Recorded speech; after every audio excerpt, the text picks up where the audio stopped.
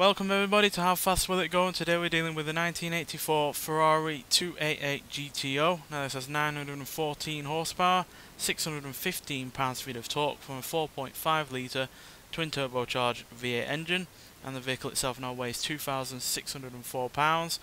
Now has all-wheel drive, and it can do 0 to 60 in 2.694 seconds and 0 to 105.394 seconds. So yeah, it's not got all that much power in comparison to other vehicles on the series, but the fact it doesn't weigh very much, coupled with the all-wheel drive keeping that power in check, should hopefully help. And crucially, it is more than twice the power it had originally, while weighing very little as well. And yeah, it's fairly aerodynamic. It's not got any big spoilers or splitters that are going to hinder it.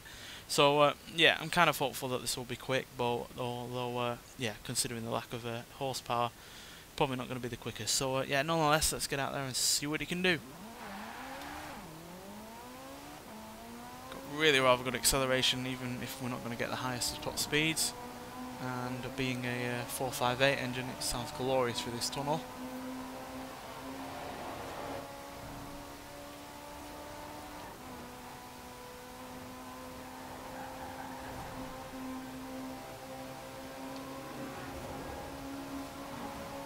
There's 255, there's 260, 261, 263, 264, 265. Briefly hit 266 a couple of times there, but I don't think it was enough to really count, to be honest. It only blipped. It didn't hold it like it did at 265, but then nonetheless 265 is still really rather good.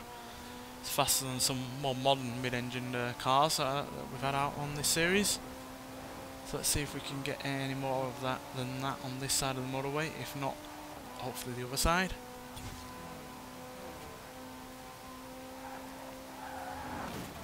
Oh, it's going to be the other side then, because we've run out of road and also hit a Land Rover in the back.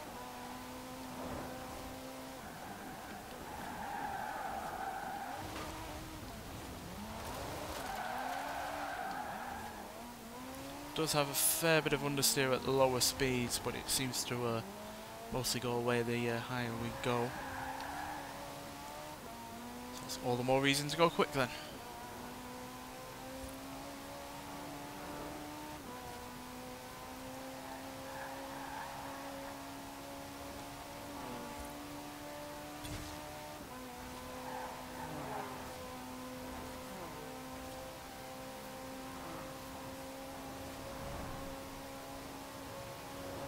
Yeah, it doesn't seem to have quite the amount of torque that would need to be able to increase in speed rapidly when we're above a high rate of speed, really. And I've hit the gantry there.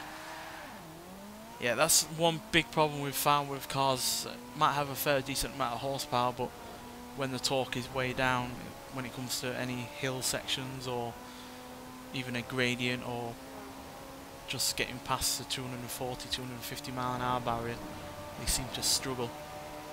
It's not just an engine like this, it's V10s have suffered from that as well. So yeah, it is a kind of a shame really, because yeah, more than a 900 horsepower it should be able to go a fair bit quicker than this, but alas. Traffic and lack of torque are getting in the way. Understeer isn't helping either, because we would have made it around both of those cars if we had a bit more traction.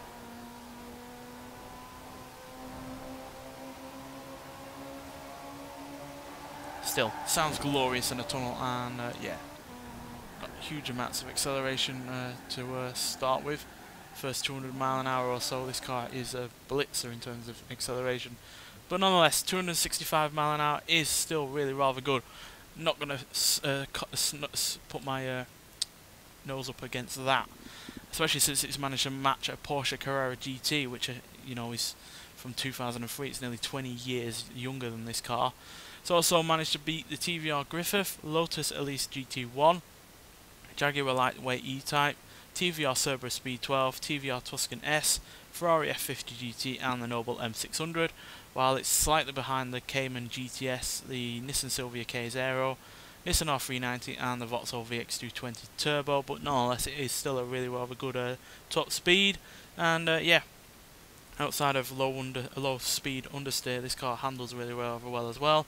And yeah, sounds glorious in a tunnel and has really good acceleration, at least up into 200 mile an hour.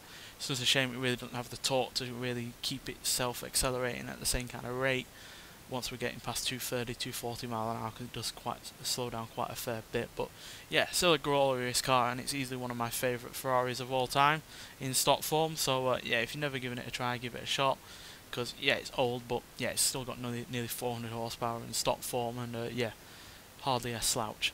Nonetheless, thanks for watching, and I'll see you in the next one. Bye.